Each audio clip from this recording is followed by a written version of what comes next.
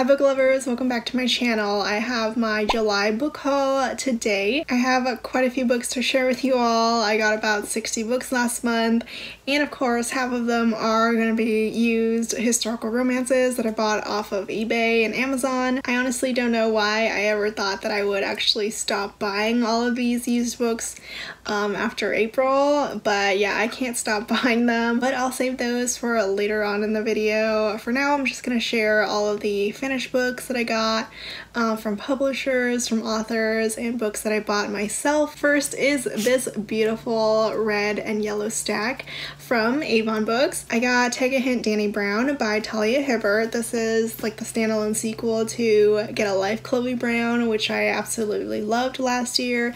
It was one of my favorite books from 2019, and for some reason I still haven't even started Danny Brown. It honestly sounds perfect for me. It has the friends to lovers trope and the fake dating trope, and the hero is also a bodyguard. I already know so many people love this one, so I really need to get to it soon. And then I also got No Offense by Meg Cabot. This is releasing this month in August, and I absolutely love Meg Cabot. I mean, she's pretty much the reason why I love her reading and I love romance so much. I pretty much would borrow her books every time that I would go to my library, and I just inhaled her entire backlist when I was about 12, so I love her and I adore her. This one is part of her adult contemporary romance series. It's set in like the Key West, small island town. I believe this series is called Little Bridge Island.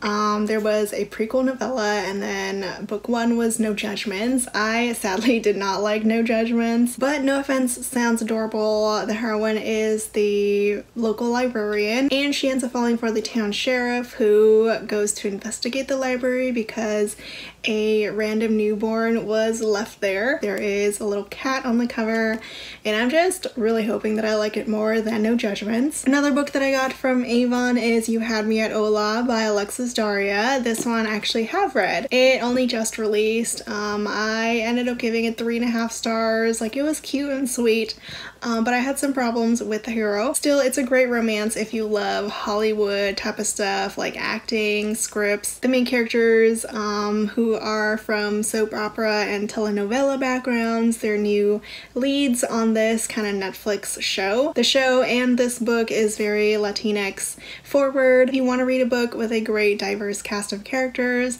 this one is great. I also love this cover so much. It was my first time reading this author. I would definitely try her again. I just wish I kind of loved this one a little bit more. And last of my Avon books is Loathe at First Sight by Suzanne Park. This one I have heard that it's more along the lines of women's fiction, so don't really try to go into this expecting romance or heavy romance. I'm definitely adjusting my expectations now when I do start it. This one is an Own Voices Korean American contemporary book. It's a bit of enemies to lovers. The heroine is a video game producer, and she is now part of a team with this guy that she really does not like. They end up growing closer together as they work on this mobile game, so it sounds very techy, but I do love reading a heroine who are in a STEM field, and of course I'm very excited to read an Asian author. Next, I got The Beat Match by Kelly Siskind. This one I got all the way from Canada, which is where Kelly Siskind lives, so thank you, Kelly, for this. I am so excited to read this one because it's part of the Showman series,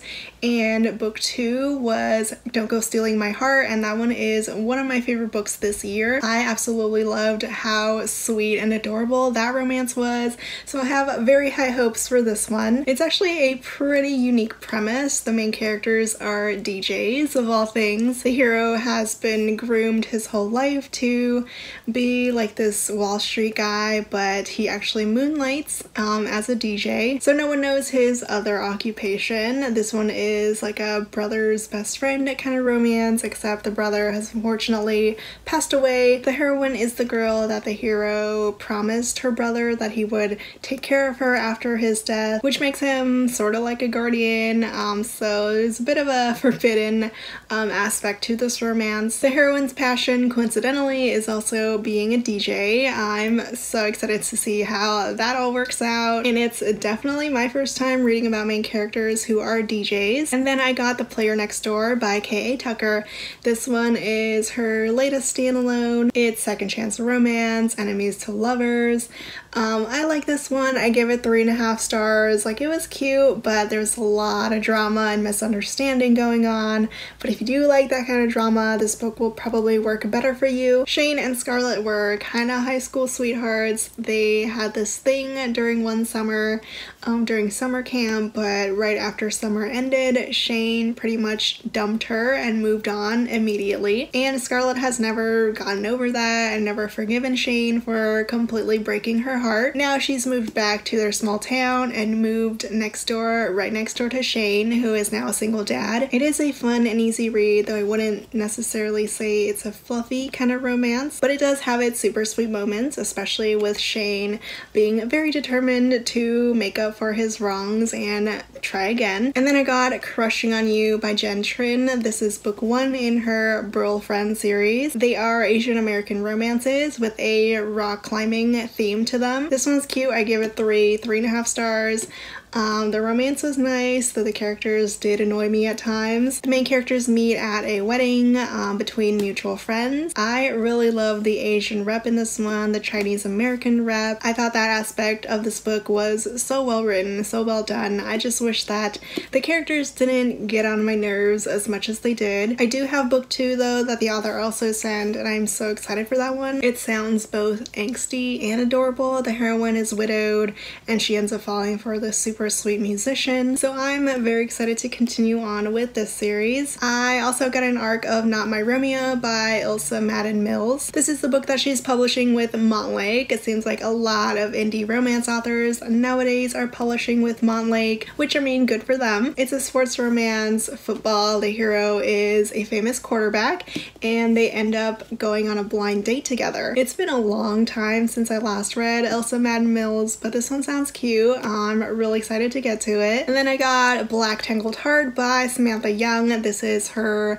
3rd book in the Play On series, and I love this one. I give it 4 stars. It was so good, so intense. I did not expect how crazy things went in this one. It's like a second chance romance, enemies to lovers, there's revenge. It gets a little dark and twisted, but it was so good. I could not put this one down. I also got One Hot Italian Summer by Karina Halley, and this is one of my new favorites this year. It was amazing. It is one of her swooniest, most romantic romances that I've read from Karina Halley. It's just so sweet and wholesome and adorable, and it also takes place in Italy. This book really made me wish that I was currently living in Italy, in Tuscany, and that I had a gorgeous Italian single dad to fall in love with. Claudio is the perfect hero, so sensual and very determined to make Grace fall in love with him. So everyone needs to read this one. It is just so feel good. And also this cover is beautiful. And then I got these 6 books from Source Books. It came in this gigantic package. First is Conventionally Yours, which is an MM romance. It's a road trip, enemies to lovers, there's conventions and fandoms. It just sounds like a lot of fun. There's also the there's only one bed kind of thing in this one, and I still need to get to it. Boyfriend Material by Alexis Hall. This is the only one that I've read in this stack. Sadly, I didn't love it as much as everyone else did. I gave it 3 stars. I actually listened to the audio. The book is actually pretty thick. It's a fake dating MM romance. The hero Luke needs a fake boyfriend to improve his tarnished image. So in comes Oliver, who is literally the perfect guy to clean up any kind of image. I like these 2 characters, though I did feel like Oliver was a bit boring for me. I sadly never really got that much invested in their romance, in their story, so it's just really hard for me to love this one. Still, I am definitely in the minority for this.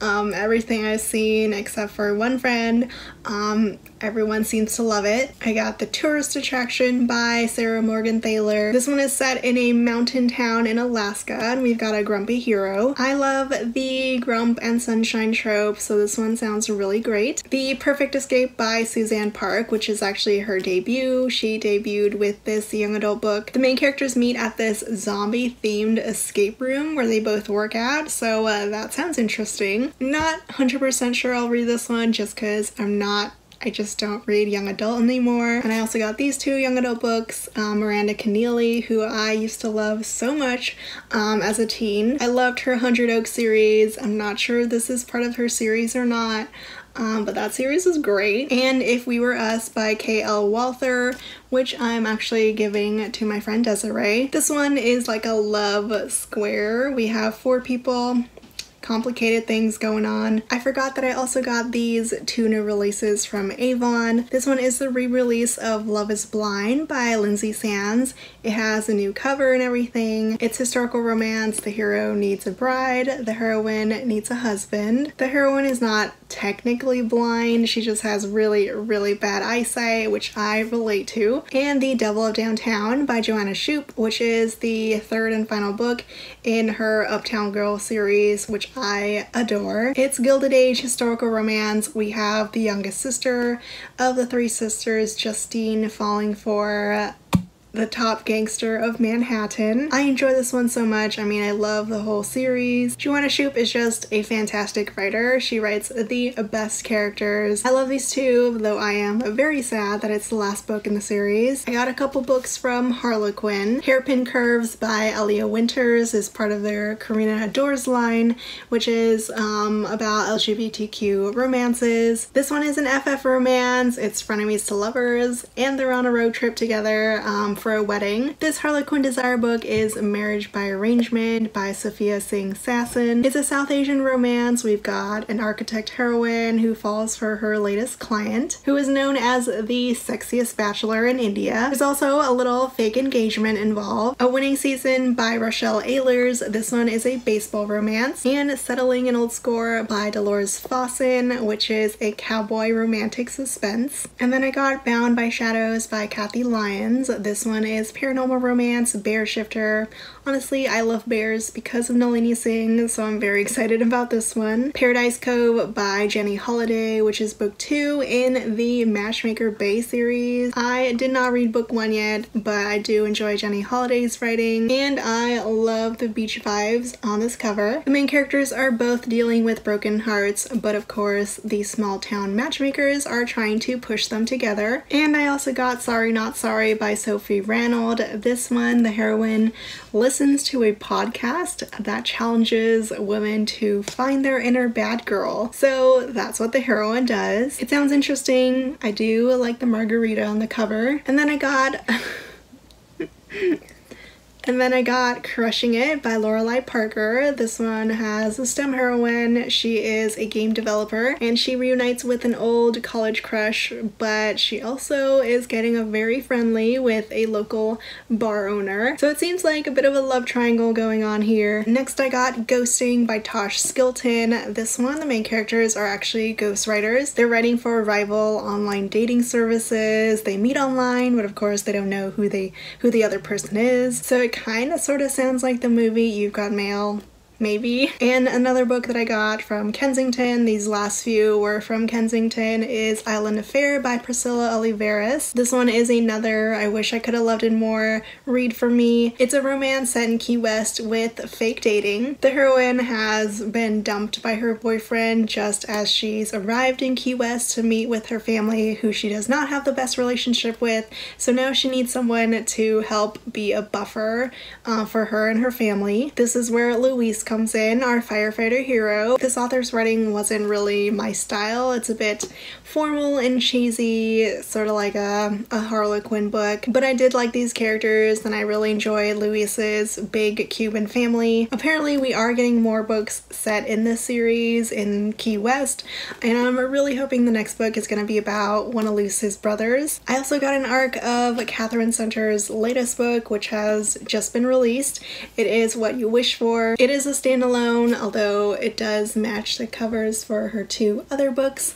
I loved her release from last year, Things You Save in a Fire, so much. So I'm really excited to get into this one, which is a second chance romance. You know, if there's a second chance romance in it, I am there. The main characters now reunite, and they both work at this school, but the hero now is very cold and distant and nothing like the man that the heroine used to love. Catherine Center's writing is fantastic. So excited to get into this one. Next I got Hard to Handle by Kate Bromberg. This was sent from the author. She even signed it, which was super nice. I've enjoyed most of her books. I think Driven was the only one that I didn't really like from her, but I've heard amazing things about Hard to Handle. It's a second chance romance and a hockey romance, so it sounds perfect for me. I was amazed when I went to look at it on Goodreads because it has such high ratings. It's like 4.5 stars, so I have very high expectations after seeing how many people loved it. And when Harlequin had their buy 2 get 2 free coupon thing going on a couple weeks ago, I bought these 4 books for the price of 2. Whenever they have like a buy 1 get 1 free thing or 50% off sale, I usually do get something. Although I was sad a lot of things that I wanted were no longer in stock. Not sure why they're no longer in stock. Couldn't get them. I ended up with these 4. The first one is Lush Money by Angelina M. Lopez. I recently got book 2 from Harlequin, so I figured might as well get book 1. The heroine is Latinx and a female billionaire. That was the main thing that sold me on wanting to read this one, just because I don't really come across very many female billionaires in my romances. It's always, well, mostly always the guys who are the billionaires. Her hero is a very poor prince. They decide to enter into a marriage of convenience. He needs some money to help save his kingdom. She wants a princess for a daughter. It just sounds like so much fun. I love marriage of conveniences, so can't wait to get to this one. I also got the first 3 books in Adriana Herrera's Dreamer series, American Dreamer, which is my favorite of the series, American Fairy Tale, and American Love Story. These 3 are MM romances. Book 4 is the only MF romance so far, but I adore these 3. I recently talked about books 2 and 3 in my latest wrap-up, so go check it out. The audiobooks are also fantastic if you want to listen to them. These 2 books are from Hello Lovely's Summer Bloom boxes with the special exclusive edition covers. This is A Love Letter to Whiskey by Candy Steiner, which I have not read yet, but I think it's one of her most popular ones, and I've heard it's super angsty. I'm not the biggest fan of reading about alcoholics for like main characters, but I don't know, we'll see if I ever get to this. And this is the exclusive edition of Dear Mr. Black by Shonora Williams. This one I have read. I sadly did not love it because the ending was not what I wanted, because at the time it was a standalone, there was no sequel, so if you know what I mean, then you can understand why I wasn't a fan of this ending. But since now there is an actual sequel that ends much better, I would recommend it just because it's very steamy. It's forbidden romance. The heroine falls in love with her best friend's father. Next I got Kitty Valentine Dates a Rock Star. This is book 3 in the series, in the Kitty Valentine series, where she's dating different kinds of men. She's trying to spice up her love life because as a writer, she is asked by her publisher to write sexier books so they can sell better, and her latest one is this rock star. I got Diamond in the Rough by Skye Warren. This was sent in a really nice package from the author. It is a dark romance. We've got kidnapping, and the last of my non-used books is The Hating Season by K.A. Lindy. This is actually a giveaway win. It's book 2 in the season series. I haven't read book 1 yet, though I do have it. We've got a bad boy hero who needs to clean up his image. His publicist heroine tries to fix it. Instead, she ends up in his bed. I am very intrigued by the fact that the heroine is named English. That's the first time I've ever seen that name, so it's an interesting choice. Finally, we are at my used books part of this book haul video. This month though, for July, I didn't buy quite as much as I did in the past months, so my wallet is thankful for that. This is book 4 of the series, one of my favorite series, urban fantasy series of all time. I didn't really set out to collect the whole series in hardcover. but I own most of them in hardcover now, so might as well complete my collection, so that's why I got this one. The other hardcover that I got is this beautiful edition of Indigo by Beverly Jenkins, which is my favorite book from this author. I love this book so much. I was so happy I was able to find this edition. I was looking for it, actually thought I was getting the paperback, but it ended up being the hardcover. If you haven't read this one yet, do it. It is absolutely brilliant. Hester and Galen's romance is so swoony. Galen is, once he realizes that Hester is the one for him, he is so determined to make her fall in love with him. He's perfect. They're perfect together.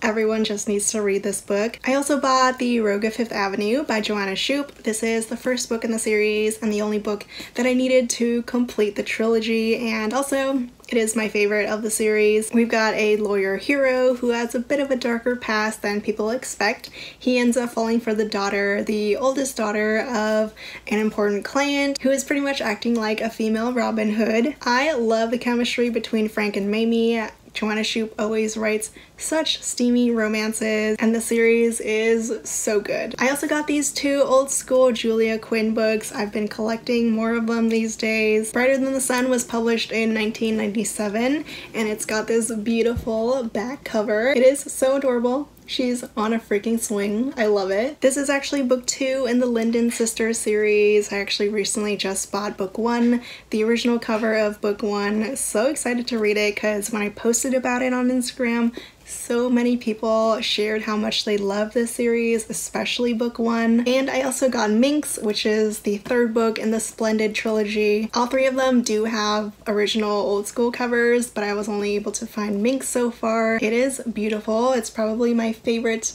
of the 3 in the series. And there's also a little bunny in the corner. Minx published in 1996, which is the year I was born. I was so happy I found this, and it was only $1, so obviously couldn't pass it up. I finally got my first Kat Martin books, and I 100% got them because of the stepbacks. Her stepbacks are stunning. I love them so much. I'm still on the hunt for a couple of them, but this one is Bold Angel. These books also have beautiful embossings on them. I don't know if you can tell, but it's just so pretty.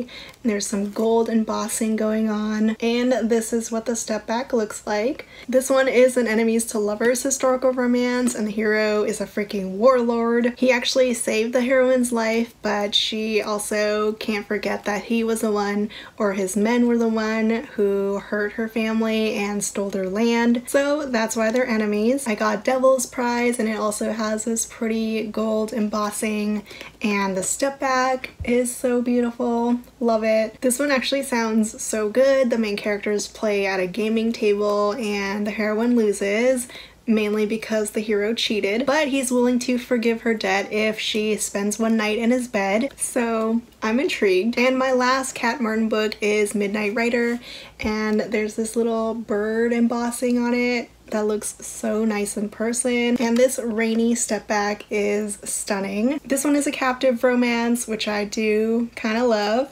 The blurb actually sounds amazing. The heroine is forced to marry a guy that she doesn't love, who is not the hero, but when the hero finds out, he ends up kidnapping her to his lair so that they can be together. The hero is a sexy Spaniard who also moonlights as an outlaw. This blurb sounds fantastic, definitely my favorite of the 3 Kat Martins that I have. I've never read her before, but I would definitely start with this one. And these 3 actually released in 1994, 95, and 96 in this order. I had to get another one of Joanna Lindsay's old school covers.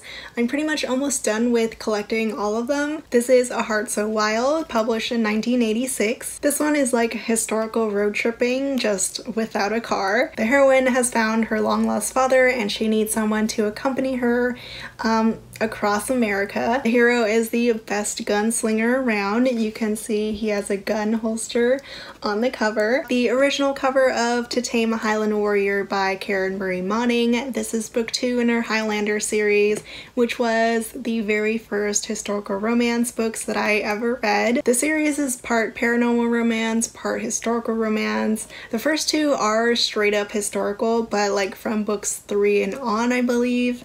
There's some time travel travel and some magic involved. But this is book 2, Medieval Highlanders, and now I need to try to find the original cover of book 1. My favorite books that I was able to find last month are these old school Lisa Kleypas books.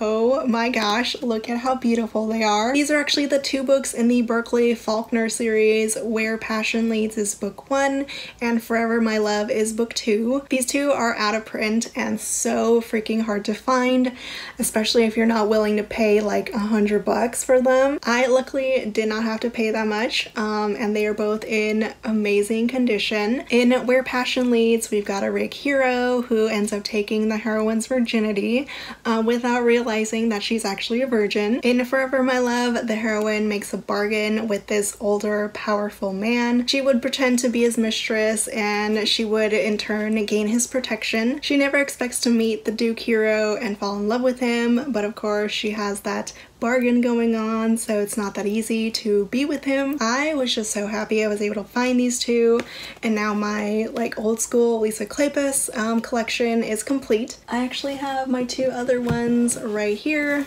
These are the 2 other old school covers that she has. I'm also excited to see what Lisa Kleypas's first romance books were like. I think the series was her very first. Where Passion Leads was published in 1987, and then this one a year after. And the last author that I got in my July haul is Julie Garwood. I've been collecting more of her books, and I think I'm pretty much done at this point. I have like 1 or 2 left. This one is For the Roses. This is the first book in the Claiborne series, and it actually ended up turning into a movie called Rose Hill, and Jennifer Garner stars in it. I also got One Pink Rose to complete the series. This is book 2 and a novella. Books 2, 3, and 4 are actually all novellas, and I think someone told me on Instagram that Julie Garwood actually told these stories, these novellas. They were stories that she told to her kids, bedtime stories or something like that. I don't know if that's 100% right, but it's a cute story. I also just checked Goodreads. I thought I had the whole series now, but I don't.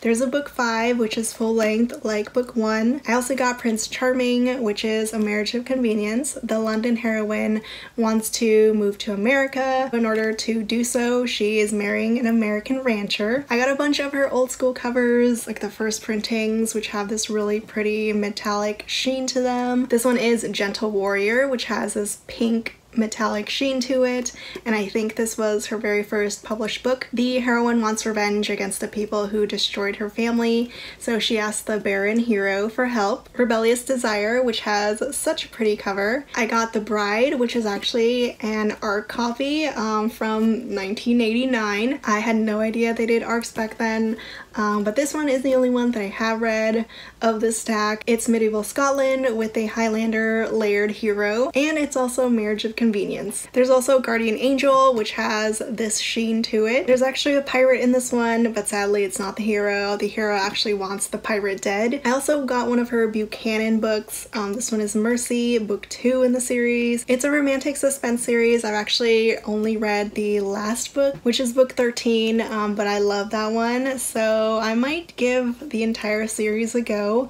if I find the time. I found this old school cover of Honor Splendor. I was actually trying to find the cover that like matches these covers, but I found this one instead. The heroine becomes the hero's captive after he raids her brother's castle. I also found this cover of The Gift, which is pretty unique. I've never seen any of her books look like this. This one is actually the sequel to Guardian Angel. These are books 2 and 3 of the Crown Spy series, and this hero is actually the pirate that I mentioned before. The hero is a marquis who used to be a pirate, and the heroine was actually the child bride that was promised to him. Castles is actually the 4th and last book in the Crown Spy series. This one has a marriage of convenience with a princess heroine, and the last book of this haul is The Prize. This is one of Julie Garwood's standalones. The heroine is a captive, and she's actually forced to marry one of the London nobles.